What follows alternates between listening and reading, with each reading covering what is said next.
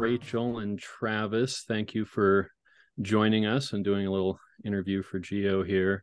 Thanks. My first question that I had when I found out about you guys and heard about you guys, and I think it's probably a lot of people's first questions when they see, this company Louder Than 10. Is this a Spinal Tap reference? Yes, it is. Why don't you just make 10 louder and make 10 be the top number and make that a little louder? These go to 11. All right. It definitely is. Yeah. Good. Could be Right. any different. Yeah. Yeah. I came up with it years ago out of college on a project for design work I was doing. And it started off just being my freelance kind of gig, and then it's kind of it's stuck with us through all our morphings of our company through the years. So yeah, it's kind of been with us and kind of takes on new meaning as we go. Nice. So why don't you introduce yourselves a little bit and in your company, and tell people about what you do. For sure. I'll start. So my name is Rachel Gertz. I'm one of the co-founders at Louder Than 10, and I'm also the director of growth and delivery. And I'll let you, Travis, introduce yourself. Yeah, I'm Travis Gertz. I am also another co-founder, and I'm the director of operations and design. Yeah. Okay. And go ahead. Oh, go ahead. I was just going to ask you to expand more on what your industry is. So. Absolutely. So at Louder Than 10, we help digital marketing software and creative agencies keep their promises to their teams by running a healthy, sustainable company. And we do that through project management operations training. So basically helping folks run their projects better, which helps them have a more sustainable, ethically run company. Yeah. When I was, looking through your website and kind of find out about you guys, I was like, oh yes, this reminds me of Oli from Isthmus Engineering and Manufacturing. If you're aware of them, they're a big worker co-op who makes like machines that make things, like the engines in your Harley Davidson motorcycle and stuff like that. They make these big machines. Anyway, super cool worker co-op. But Oli there was saying at one talk that he gave that, when they started out, 40 engineers and manufacturing guys, and it was kind of, a mess for a while until a couple people went to project management training, came back, was like, guys, there's a better way. So yeah, definitely, very useful kind of tools. But when I was, looking through your website, it seemed like you do a lot more than just consult or, training people about project management, right? It seems like there's a little bit more to your kind of education that you do. Is that right? Hey, Trav, did you anything you want to add there? Yeah, so honestly, Rachel's probably got the best on this because she is the project manager. But one of the big things we wanted to do when we started was we just understood that project management was like this weird part of a company where it's kind of like the nucleus. It controls all the work, all the how much labor gets distributed to people, where communication often comes from. And so we wanted to find a way to kind of improve our industry. So we started with training, and kind of it's just evolved over the years into more consulting and coaching. And it started off training individuals as project managers, and now we're training full teams. We just found like the impact was much bigger as we kind of expanded our scope there. So yeah, we have a variety of different things for different sizes and needs and things like that.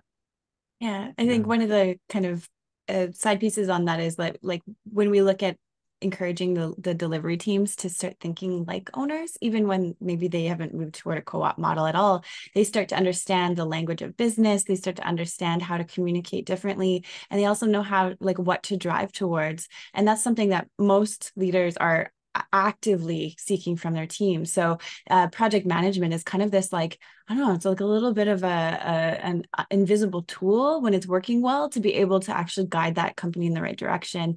And the training gives people the voice they need in order to take their power back in that org. So it's kind of a neat way to distribute that in a more equitable manner. Yeah, and I was impressed on your website, just in, your kind of description of services that you focus not just on like kind of technical aspects, although you have, obviously all of that kind of stuff, but on the human relationship Yes. parts that, that often get left out. And, another aspect that I thought was very appropriate for, being a new worker co-op, a newly converted worker co-op, which we'll certainly talk about, but is, that fits in so well with the, just the co-op world and the co-op model, is your emphasis on education, and not just, as you said, educating one person, but then giving them the skills to educate other team members. So, that's our, one of our principles, of course, continuing education all the time. So that's it seems like a perfect fit. And we should probably talk a little bit about so first off, tell me about the specific type of companies that you work with. And just so people can get an idea of what type of projects and stuff you guys are helping out with. And then, talk a little bit about how you came to convert to a worker co-op model. Yeah, for sure. Yeah, go ahead. I can talk a little bit about the first question. So we work with a lot of digital agencies. I would describe ourselves as a digital co-op. Like, we're very much working with folks who make things that are not tangible. When they come out, they're still online somewhere. So if they make websites or applications, or they're designing marketing campaigns, or they're supporting in terms of just creating branding, or branding and positioning documents and things like that. So it's a very specific niche, but the thing is a lot of folks who work in those industries, they connect with everybody else. So if you're a product company, you have a department that will do that. Or if you're a service company that like makes tile, for example, you're still going to probably have a creative department or a mini team that is going to be able to benefit from those kinds of services. So we've really niched down in terms of our focus, and worked specifically with those software companies that do that type of work as a service for their clients and or internal teams if they are. Great. Yeah, I know there's actually here in the US, I don't know how it is in Canada, but that type of industry, there are a lot of worker co-ops in the US that are doing like web design and app design and stuff like that. And absolutely. And all different kinds of, technical, these intangible services and goods and whatnot. Okay. So, why don't you give us a little bit of, history of your company, which, if correct me if I'm wrong, but has been just the two of you for a while, and now has converted officially to a worker co-op structure, if I'm correct. And just want to. Yeah. So it started off, we actually started as a kind of design agency duo, me and Rachel, in 2009. And so we would work with other design agencies doing freelance work. So I was a web designer and developer, Rachel, project manager. And so through the years, we were kind of doing that work, but kind of had these experiences from our peers and from working with these agencies where it was kind of like a benevolent dictatorship feeling where, like, there was a lot of false promises that would happen, or they would the owners might be like nice people, but then when it came to company decisions and when things got a little bit away from their vision or something else, like the experience would turn bad really quickly. Or like when things got tough, then the layoffs would happen. Things just got stressful. People were treated worse, and people were overworked. Other people were overworked. And so we just noticed all these bad habits that were present in our industry. Everyone we knew was just, working overtime for no extra benefit at all. So we hated that. And so at the same time, we were kind of competing with a bunch of other web design agencies for the same kind of work. So we decided to do something that played to our strengths a little better. in that way. And so Rach also happens to have a teaching degree. So we tried to look at, okay, so project management is our strength, teaching is a strength. And also we noticed like these horrible practices in our industry. And so we started off by kind of creating a bit of that, like turning into more of an education company. We brought on a few people over the years to help with marketing and with training. And so, yeah, 2017, we launched our first course, and we very quickly brought on Abby, who is our other, she is our third member, our first new co-op member, I guess. So there's the three of us. And so she's been with us for 6 years now, Yeah. Rach, over 6 years. Yeah. And so over this time, we didn't really know much about co-ops when we started our company. And then I don't know, it was like working with Abby, working with our teammates, seeing everything in the industry. We didn't want to become what we hated about the industry to begin with. And so I happened to read a book by John Abrams called Companies We Keep. Mm-hmm. And it just chronicles his own journey into becoming a co-op and what it looked like and a lot of the problems they encountered and solved. And I don't know, we thought it was pretty beautiful and inspiring, and it kind of was a catalyst for like looking into other models and things like that. And then I think eventually I reached out to our local provincial co-op association, and they kind of they trained us, they provided some co-op developers for us, and then we kind of went from there. It was just for us, it just made ideological sense. It made more sense in just hearing about how co-ops were resilient through like hard times, how it just gives you more options, and it's a different way to look at business that just kind of was more in line with how we wanted to live. Yeah. And who specifically did you work with as a co-op developer there in Vancouver, right?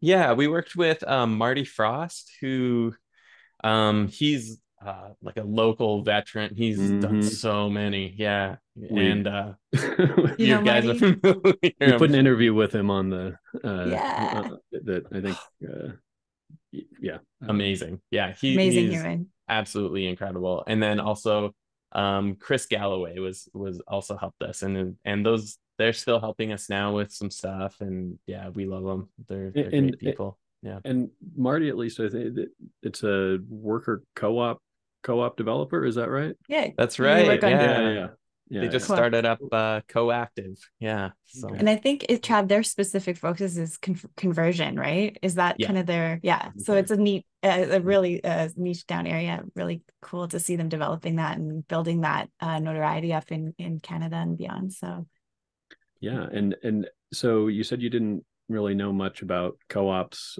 before you read John's book, but have you gotten more like involved with the co-op community there in Vancouver? I think they've got quite a few different co-op things going on there. I know there's the BC Co-op Association and whatnot. So have you Yeah. been doing some of that connecting with other co-ops there?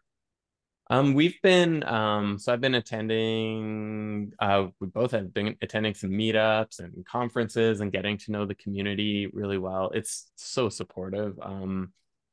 Just online and offline, just getting to know all the like people who have been in this for years and been trying different things. So I think in our like 14 years of business, I've never felt more supported in my entire life of this. Just like people really want you to succeed. And so yeah, the co-op community has been just essential for us, I would say. Mhm. And even launching this, like um whether it's the Canadian Worker Co-op Federation and BC Cooperative Association, they've been helping us like uh do some push out the message and everything else for us. And yeah, so it's been amazing.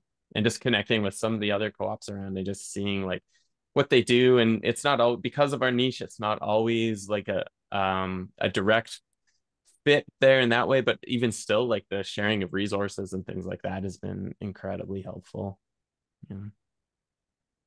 Yeah, that is definitely one of the main benefits, I think, of that often goes unmentioned of organizing as a co-op, because you will get so much free business help and advice from people that if you were just sole proprietorship, like, yeah, we'll talk to you for $80 an hour or whatever. So yeah. Yeah, exactly. That's great.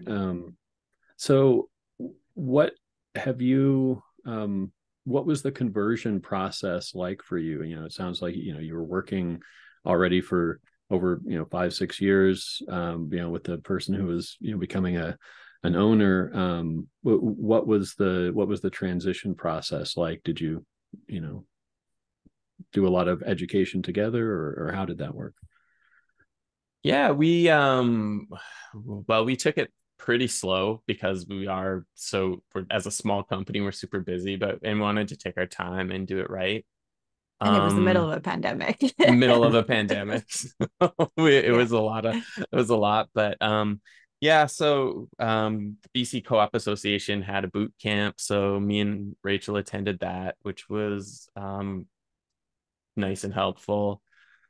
Um, Beyond that, we did for a little while. I don't think we got through the entire thing, but our team did like a bit of a like reading club for companies we keep at some point, just to like kind of help educate ourselves. And we've along the way shared a lot of resources and articles, and have like a little resource area on Library. our internal systems here where we just kind of, yeah, just it was nice to see examples of it, both worker co-ops and other ways too, seeing like there's like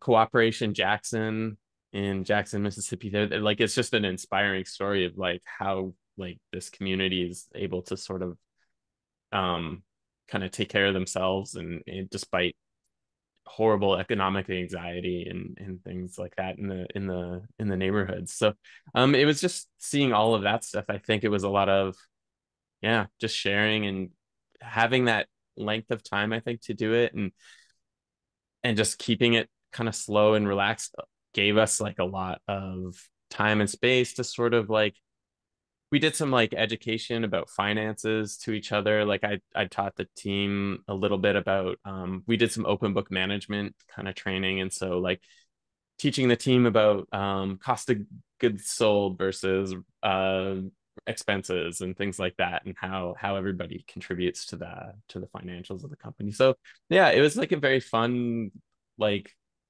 I think a lot of a pretty good educational experience. What do you think, Rach? How was it from Yeah. your perspective? Yeah, it was really interesting because I think Trav was initially the person that had kind of been like, hey, like there's this whole other model available to us if we want. And so when I joined the boot camp, I remember just being like, why is this not how all companies run? Like that just makes way more financial sense, and it's sustainable. It supports longevity for the company. It was just kind of remarkable. And then I think you start to see how like it's actively not like suppressed, but it's just not mainstream in universities or colleges as much. Right? You don't see it like supported from that. So feels very much more grassroots. But I love seeing, I think in Canada, there's like a lot more support coming out for cooperatives and funding related models for that. And it was back in the 70s. And then I think it kind of just went down in the 80s and 90s. So I'm really excited actually by seeing how it's like when people come back with challenges to the model, you point to so much data that's like, well, it just works better. That's just how we're able to function more efficiently. It's just good business sense. And then they're like, oh, I never thought of that. So Yeah, it seems like a lot of people have a hard time. I know in talking to some of my like acquaintances and yeah. friends, they just have a hard time wrapping their head around that you can do something, run a complex business without a hierarchy, without somebody Yeah. making the decisions and telling other people what to do, just because we're so ingrained in doing that, of either being the boss or being the employee. And I think maybe in the tech industry, it's a little bit different. I mean, because there, like I said, there does seem to be a lot of worker co-ops in tech, and one of our core members, Jim Johnson, he co-wrote a little guide quite a while back called a freelancer's guide for creating a worker co-op, technology freelancers guide for creating worker co-ops. I mean, um, so I don't know. I think maybe there's, the tech side of things. There seems to be a lot of people who kind of get it on a fundamental level a little bit more. Because I've definitely had people who are like managers of restaurants and things be like, "Are you insane? That would never work." Right. And so yeah, it's always good to have lots of examples to show people, and that's why we like to do this kind of thing. And so you guys have done this conversion. It was good to hear that you're doing your little book club. One of our other members, Jessica Gordon-Imhard, wrote a book a while back called Collective Courage about African American cooperatives and the history of those here in the U.S. And that was one of her like major takeaways, was that successful co-ops start with a book club. Nice. So yeah, that's so cool. That's definitely going on in the right direction there. That's amazing.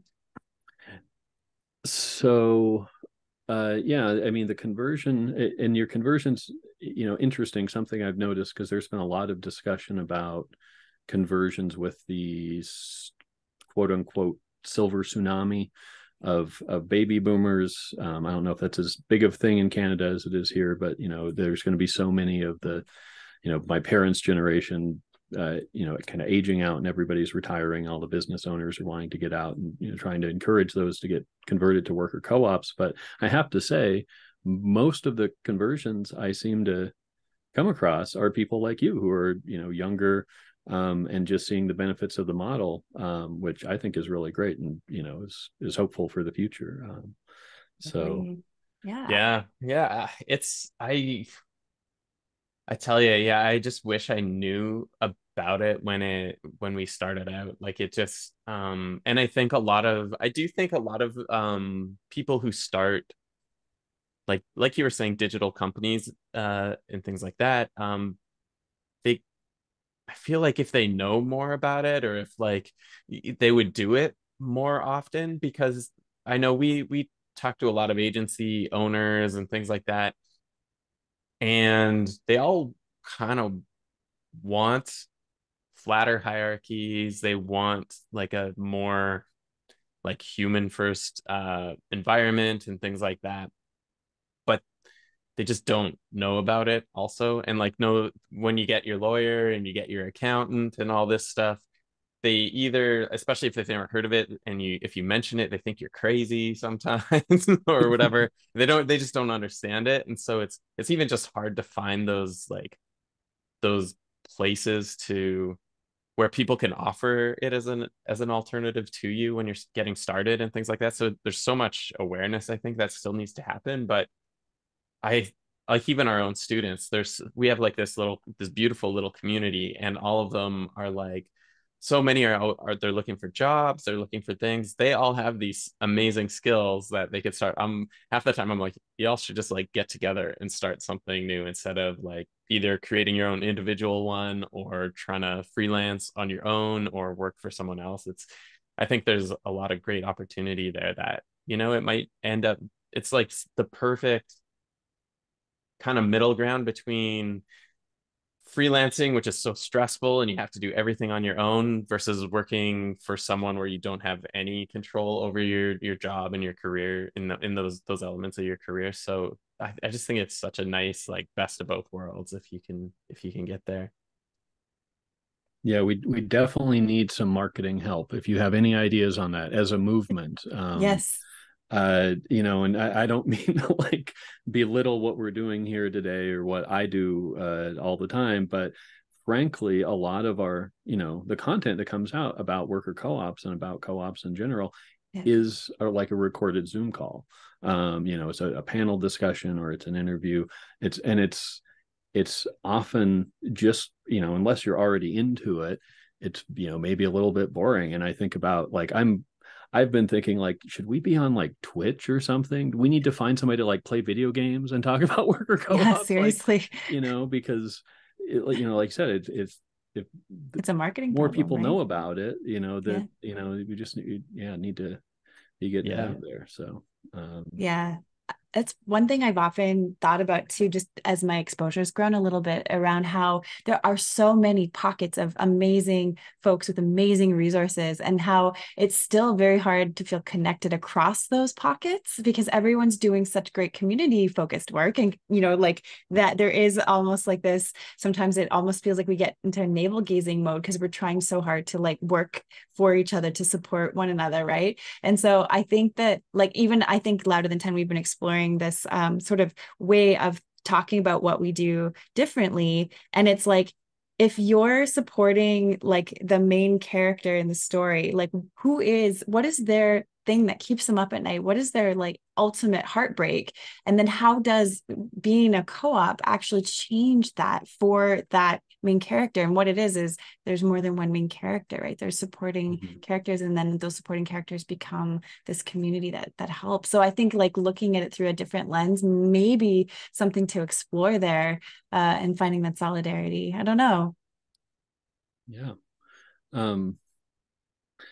Yeah. So, uh, talk a little bit more, maybe Rachel, about the education work that you do with folks. I see on your website that you work with a lot of, uh, companies of, with, looks like, I guess you say anywhere 15 to 100. Seems like a lot of people. Uh, so, and then it sounds like you also have maybe just some individuals, people, freelancers who are coming to you for education. Um, Yeah. how has have you been able to spread the co-op gospel at all through that, or how has that gone? Or is that do the people that you work with know about your becoming a co-op? And Yeah, there's lots of great questions to unpack in there. So let me just first talk about, so with the type of work that we're doing, we tend to work with small businesses that are growing, and they're focusing on adding new project managers. They're increasing the size of their delivery teams, and then part of that work then becomes getting them all on the same page about what does it feel like to be happy at work, what does it feel like to feel in control of processes, and to feel in kind of like you're all moving in the same direction together.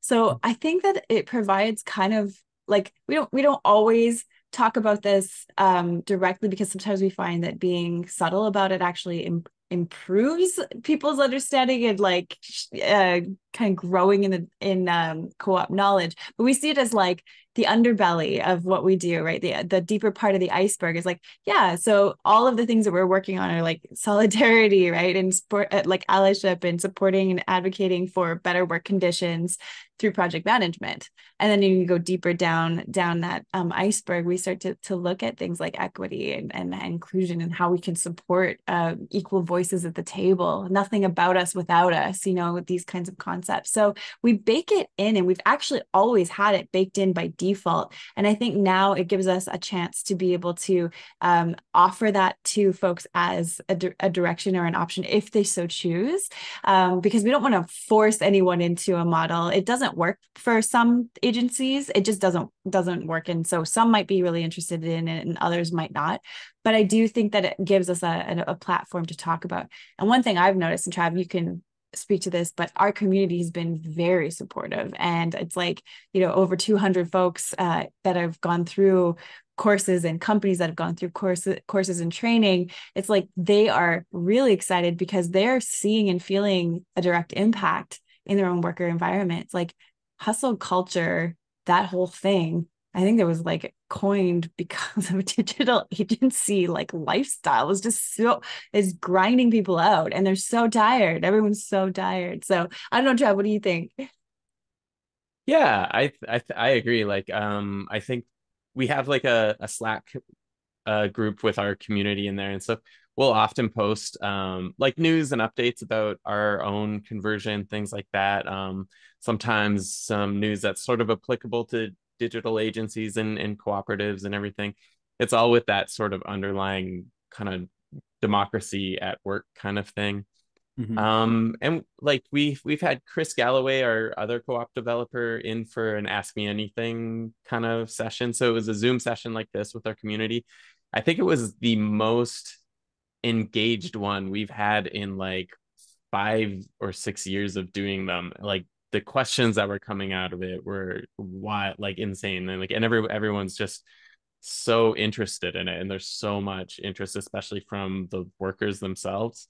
And we have had, like, we did have one of our clients actually did Friendly Design Co. Yeah, Washington, Is, D.C. I think they're in the process of converting. They may have finished it. I I think they but just they're finished. Yeah, I think they may have just finished converting because of us, I think, too. And so they saw what we were doing. And so yeah, it's definitely creating some kind of influence there. And that's the goal, I think, for us too, is we want to make it seem um easy and possible and do that. And so one of the upcoming projects that me and Chris have talked about is actually just like finding ways to share the things that we've learned and like push out templates, especially because we have built like a lot of like internal digital tools, even just for things to help with governance and tracking tracking Resolutions. equity and Yeah. resolutions and all those kinds of things. And so it's like trying to just like make it easy for other people to do this stuff and to understand the process and everything else. I think that helps too, that little educational component. Great. Well, that's excellent hearing about friendly design. What is it? Friendly Design. Yeah, Friendly Washington, design. Yeah, D.C. yeah. Yeah, Okay. friendly. Oh, great. In Washington, D.C., we've got a couple of members in that Nice. area. I'll have to mention that to them. Yeah, because reading like some of the descriptions of the clients that you'd work for, definitely sounded very progressive, forward-thinking companies. I would imagine with your kind of pitch that Mhm. you're probably not gonna get the super evil capitalist companies are not going to be hiring you in the first place. So, Yeah. and you probably can't be too. As I thought about, my question a little bit more, trying to educate people at work co-op sites. Thought like, well, maybe you can't be too overt about trying to like headhunt for the co-op movement when you're training people from companies. But Yeah. there's always the layoffs, as you say. There's a lot of turnover in the industry, so it's like next time you're looking for a job, they'll at least know like, oh, hey, there's that co-op, thing. Yeah. Do that. I think our community is probably one of the best possible places to look for folks who are, interested, passionate about these types of things. And I think, yeah, specifically we would want to reach out to them as we grow and provide opportunities. We've talked about, we haven't formalized this, but talked about even just like creating transition to ownership related material that helps people think like, what is it to be a member, a member owner? What does that mean and how does that work? So just supportive, if anybody actually has that in existence already, like, and that's something that you want to talk about with us or partner with on us, let me know. Yeah, I mean, yeah, there are certainly educational materials that have been produced. Geo and the Association for Cooperative Educators, which is actually headquartered, I think, in Canada, and Tessa, which is a worker co-op that makes kind of educational board games. We all got a couple of grants from the Synex Harvest States Foundation several years ago to create ed.coop, which Nice. is a good resource. I'll just plug that here, ed.coop. Yeah. And that was part of our idea, or a lot of our idea, is just trying to get like the best educational resources that we could find that were available publicly and kind of put them all together. But there's always a need for new stuff out there, and a lot of it is very specific. It's like you guys work in a very specific industry, and maybe some of the things that you guys do are very specific to that. And there's a lot of things like, if you want to know how to start a home care cooperative doing home health care, like I have the perfect things for you. Nice. If you're not, you get doing something that's not quite that well, there's maybe some useful information in there. But so cool. But yeah, there's lots of information out there. I'm definitely more than happy to share anything that I know of, and always happy to learn about new stuff. Fantastic. So, um, let's talk a little bit just about before we wrap up here, just about how you guys, just with the three of you, how you organize your like decision making and stuff like that. Did it change very much from how you were doing things before to how you're doing Not things really. now? And do you have a formal process that you use? You mentioned tracking resolutions, so it sounds like Brad, you want to take this one? Yeah. Yeah, it's funny. Like, I think this is like a part of like we're so small. There's always been like between 3 to 5 people in our company. And so it always has been very kind of democratic by default in a lot of ways. And so it was very natural, I think, for us to move to the co-op part. And the biggest thing was we wanted to, so we knew we had to track resolutions and really kind of like formalize part of that. We kind of, as a project company, management company too, we're already good at like tracking work and tasks and things like that, and organizing projects and everything. And so this was sort of like a bit of a natural extension. We even used our same tools to kind of just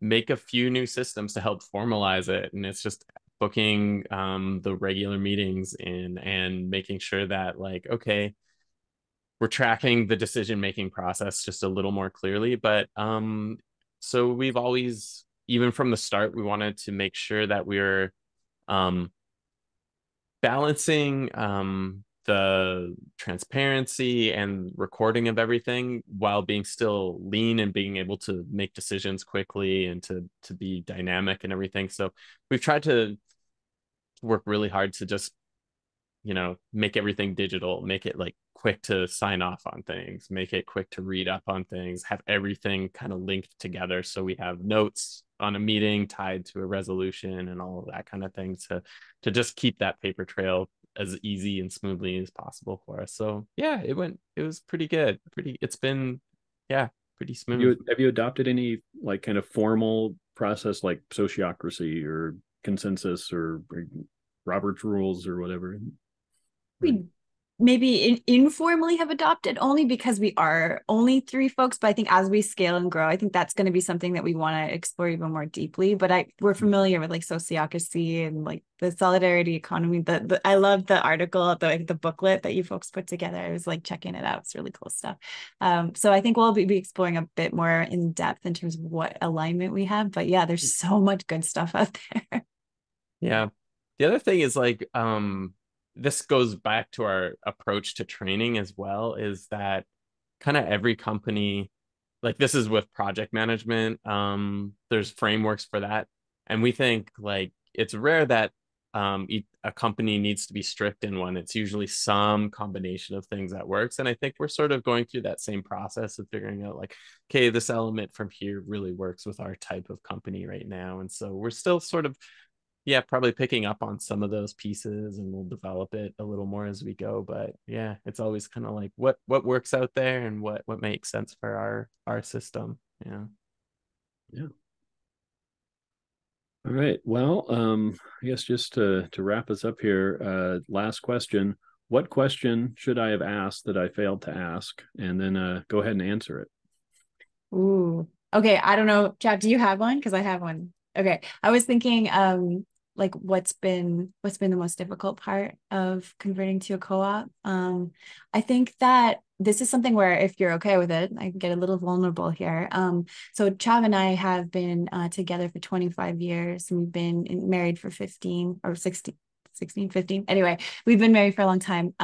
Introducing a cooperative model means that we have to very much zoom out and look at the dynamics of relationship, because we have relationship with Abby, our trainer. It's a professional relationship. She's in Philly, and then there's Trav and I, we're on site. So there's like dynamics that you don't even realize play into power and play into decision making. And so for us, it has been and for me specifically too, like a complete overhaul of how I'm trying to show up at work, what work I'm taking with me, what conversations we are accidentally having outside of work, because we just forget we're having dinner and we're like, oh yeah, so that invoice, right? So it's been a really, I'd say a radical change in how we're showing up at work. And I'm not saying that we're 100% perfect at it. I think it's been an evolution, but I think that this process, like I never would have expected that by us coming together and making this like very strong, intentional change to the way we show up in our company has had such a massively positive impact in our lives, and how we in our vulnerability and our ability to look at healing and growing as people. I am so proud of my partners, my like Trav, and Abby as my worker partners, and you, Trav, as my partner. Like it's just a lot of work has to go in, I think. And I don't know that the average bear thinks about that when they're making that kind of change, because, we always try to separate relationship. It's like, well, that's life and home, and this is business, but it all bleeds. And you are facets and versions of yourself in the home and at work, and you can't just draw a line between those neatly. So I just have a lot of compassion for people doing this kind of work, love, empathy, and a lot of pride in the work we've put in, because it's not an easy thing to do. Yeah. And a lot of therapy just to like, A lot of therapy. figure out, learning how to communicate. And like, Yeah. that's, I think it's been, it's special to, develop those skills and everything, because they are just like, they do make us better humans, I think. And Yeah. once we can kind of like show that vulnerability and improve that communication and everything else. So yeah, it really, really helped us like kick off a new version of ourselves in general. Yeah, no, it's something I wouldn't think about, but it's like, well, it could be beneficial to not let your work life bleed so much into the rest of your life when you've got like, oh, well, this is, we got somebody else who needs to be in this conversation. So Totally. like, hey, that's a good excuse Yeah. to focus on your other stuff. So Yeah. Great. Well, Travis, do you have something you think I should have asked or would like to add before we wrap up? Oh, I mean, I don't think I could top that last question, honestly. All right. Yeah. Great. Well, thanks for taking the time, and best of luck with everything. And Thanks, Josh. if you have anything you think we can help you with, we'll let you know. And do you work only with people in oh no, I guess you said that new co-op is in DC, so you work with people outside Canada. Yep, all over the world. Well, yeah. we can recommend you. I know for a fact there are several worker co-ops that could probably use some training in this kind of stuff. Sure. Because like I said, you get busy doing your business, and a lot of this kind of stuff that seems superfluous or extraneous gets put off until it's starts causing issues. So definitely a needed service. So. Yeah, it's your super glue. It keeps everything working well. So all right, great. Excellent. Well, thanks so much, Josh. It was great chatting with you. Yeah, thank you.